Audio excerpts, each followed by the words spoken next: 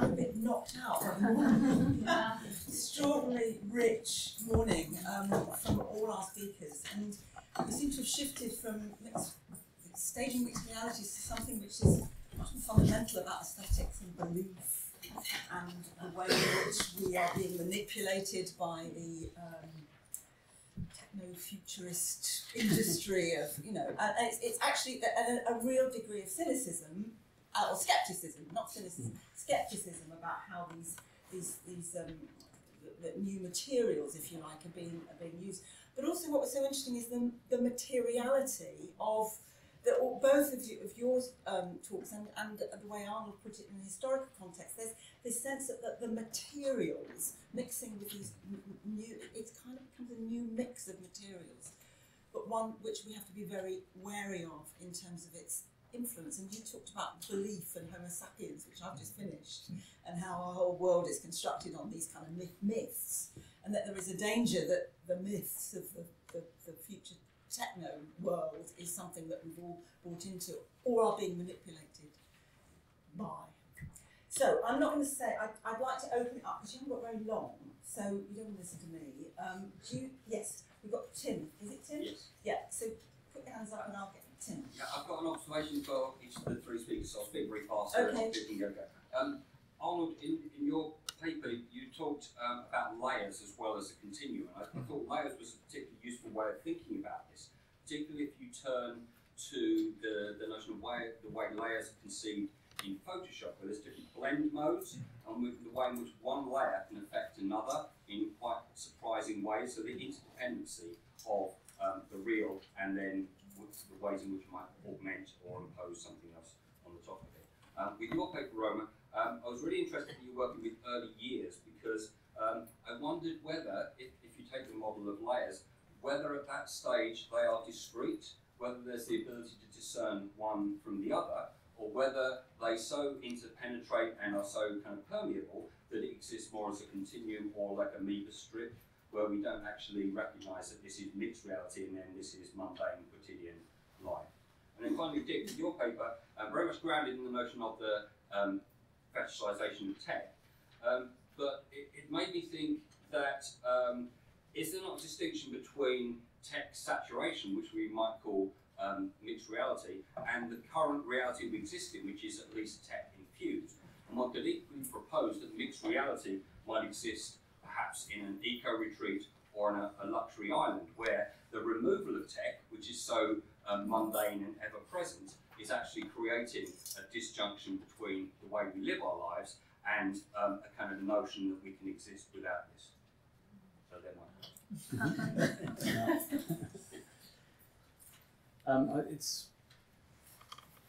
So I'm going to address Arnold's observation, if that's all right.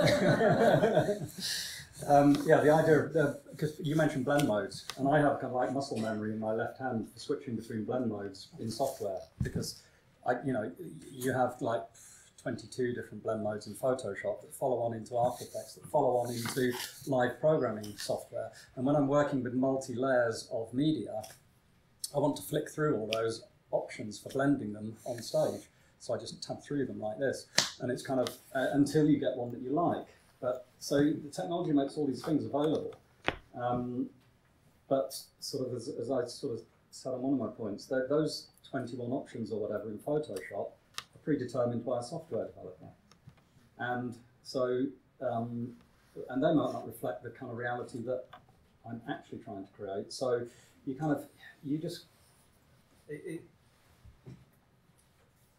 kind of stuck between having lots of different choices, but they're not unlimited.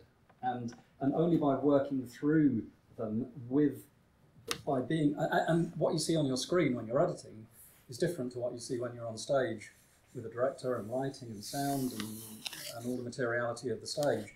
So the process for me is kind of experimenting with those options in the context of the actual staging, to then discover what it is that actually might meaningfully contribute to the narrative, the story, the performance, what the director wants, and what everybody else is doing on stage. yeah, no, I just thought it was an interesting thing for you to pick up on with all the blend modes, because that's my bread and butter. Actually, one of the things that fascinated me listening to you is, if we go back to roughly the 1960s or whatever, when sort of three-dimensional textured scenery started to replace painting and certainly commercial theater, and designers became very aware of the textures of of the materials they were using on stage, which of course has an effect on the audience, even if it's subconscious. And here you are focusing on the texture of the projection surface and then filming and reprojecting on that. And I just thought that that was utterly fascinating, which has to do with that whole idea of layering. Roma, do you want to come in? I think in terms of using sensors or sensor-based systems in there, it just becomes another material or another texture within, or another layer within the scenography that blends in there. But it doesn't. And yes, maybe the kids are not aware that they're looking or using any kind of technology when they are playing with the work that I do. It's different. If they have a screen in front of them, they use the same tech and they will get a similar experience. So in some way, their screen that they're all involved in, right, will allow them to do that sort of movement or allow some sort of level of interaction.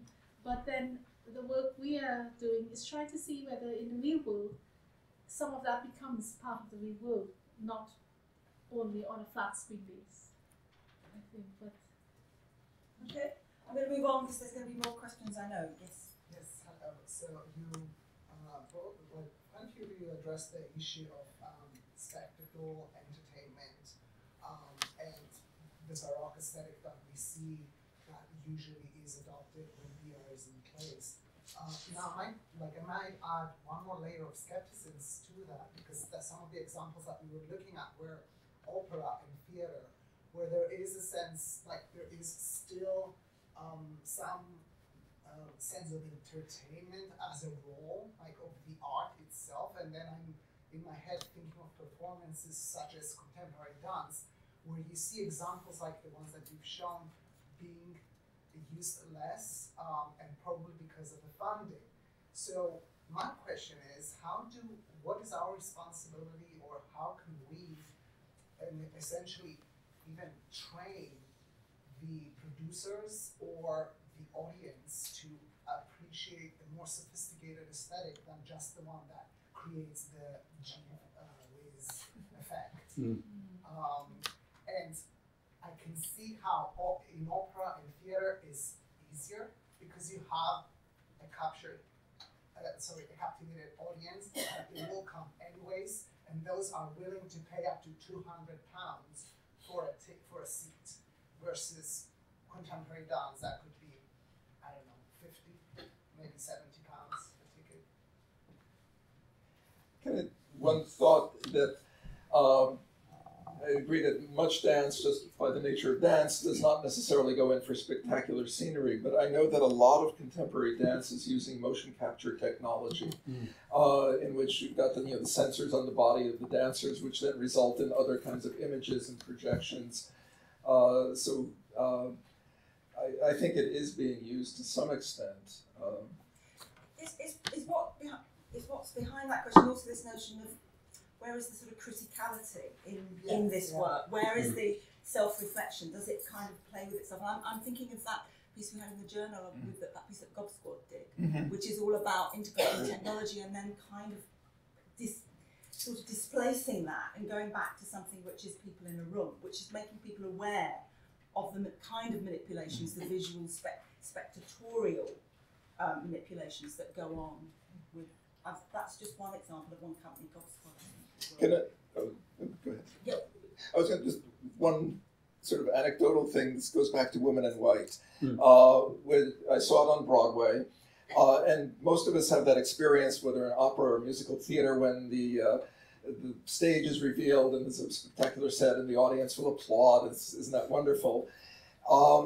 And so here was what was certainly one of the first uses of digital scenery that I was aware of, and I went specifically to just see how that worked. And so during the intermission, I was kind of eavesdropping on the audience to see what they were talking about. There was no response to it at all, because this was an audience that was already suffused in the screen and digital technology. And so seeing digital scenery, but what's so great about that? There was that kind of, we were already suffused in that. So anyway, yeah. So, Sorry. No, I was just going to address the question. You said responsibility towards producers and what? Producers and audiences, Yeah.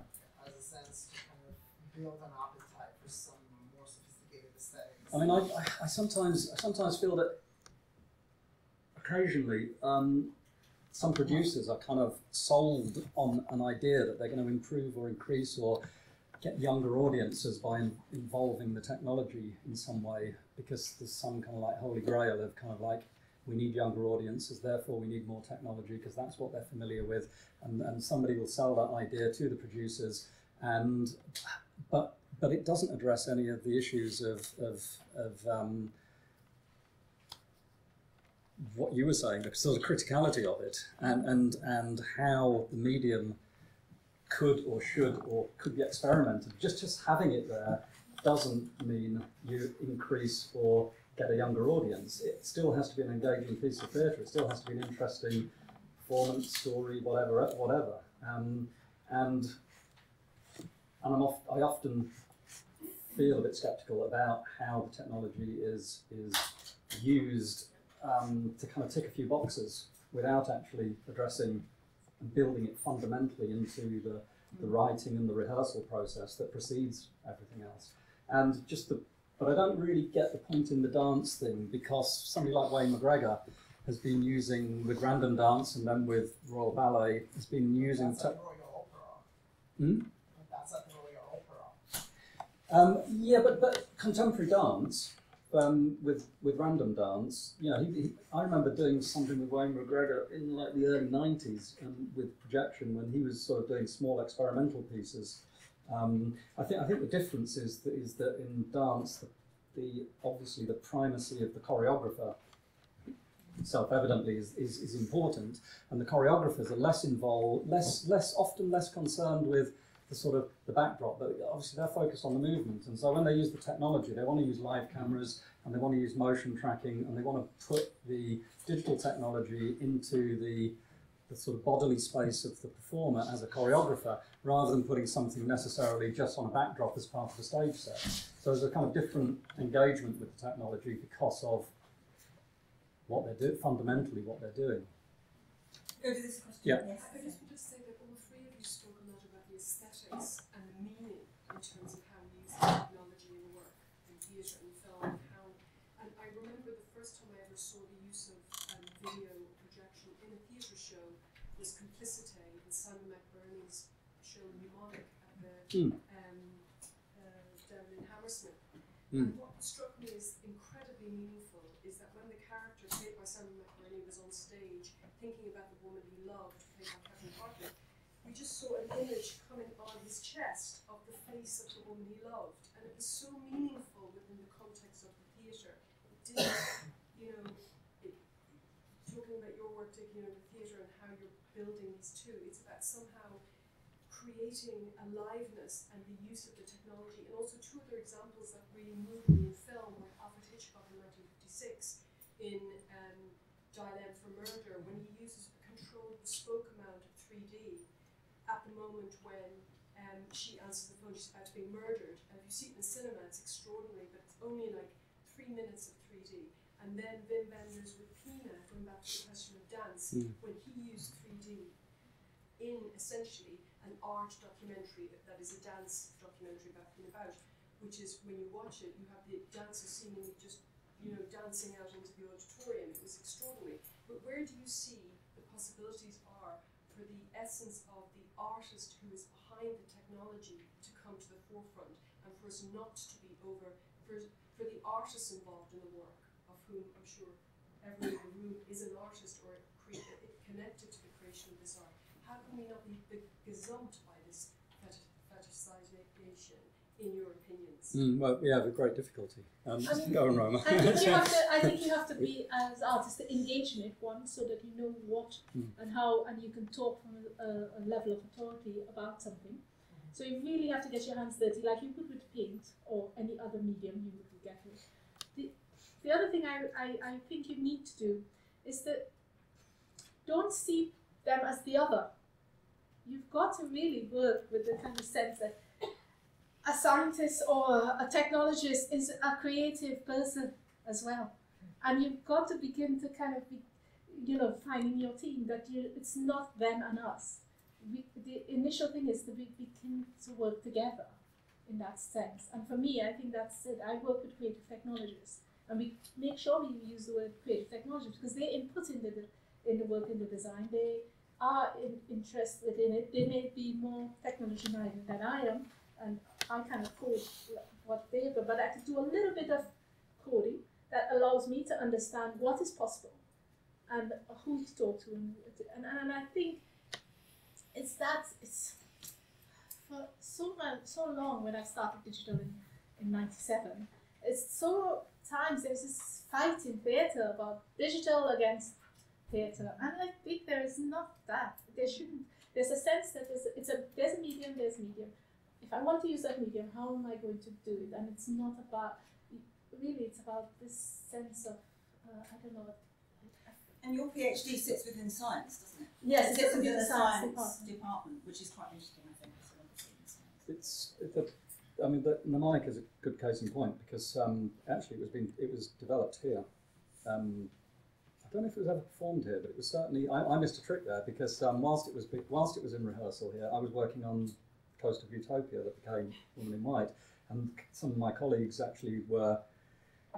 I told them to go and look after Simon McBurney because he's a pain in the neck, but it's kind of, but they then built their careers on having started to work with him at Complicite, and Annabelle Arden, who directed all of those operas, that was part of Complicite as well. And what's interesting about Simon and Complicite and Annabelle is that they build it fundamentally into their rehearsal and experimentation process. The cameras, the projectors, they're in the rehearsal room from day one. And so you're engaging with them as performers, they're devising, so the script isn't limiting the use of the technology, they're not limiting the use of the technology, it's in the room from the beginning, and you get what you get at the end of it. So it's kind of integrated into the development of the piece, and that's kind of, for me, what works best. So maybe the creative technologist would become the new dramaturg of theatre. Remember this idea the dramaturg would be connected to somehow help the director to contextualize a drama, whereas a creative technologist, it was the norm for theatre directors to have a creative technology.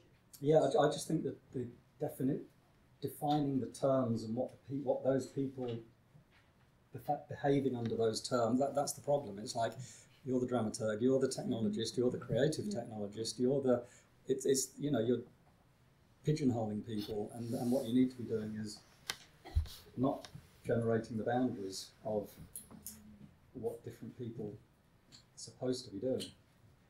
But how close can you get to, say, software developers? I mean, you seem to be saying you can get close. You see it as I get a sense of kind of frustration that the palette's quite limited, or limiting in terms of what you can do.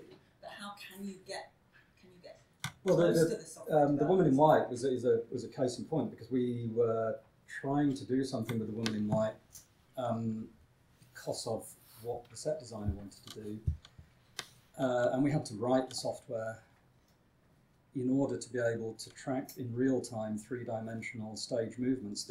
Basically, the set had a revolve on it, but it had a double revolve, so bits on the set could go in opposite directions, but also the back wall of the enclosing back wall of the scenery could track forward onto the revolve. So you had a curved, what would be a concave surface coming forward onto a revolve that could then rotate and present a convex surface downstage, a concave surface upstage, and an even further concave. So but the imagery had to track that. So you had to generate a software that was programmable and could track the stage scenery and perform all those geometric kind of changes.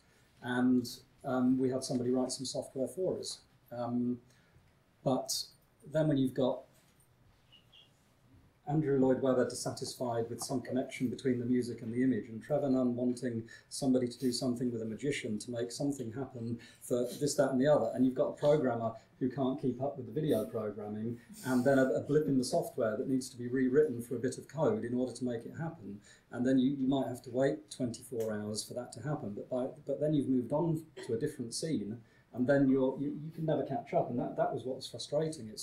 Because everybody's demanding it like here now, like I want it now, and you know, and you're working to a tight schedule, and the technical rehearsal process on the stage doesn't really allow for that. But we had 5 weeks, and you know, which is unheard of to do technical rehearsals. But you know, for a theatre in the West End to be closed for 5 weeks, it's commercial suicide. So you don't get that time.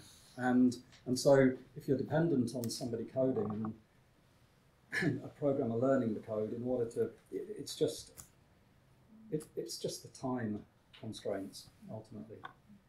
You don't have time to work through all of the consequences in the way that you would need to do in order to get a better result, or that satisfies all of the critical dialogue that's going on.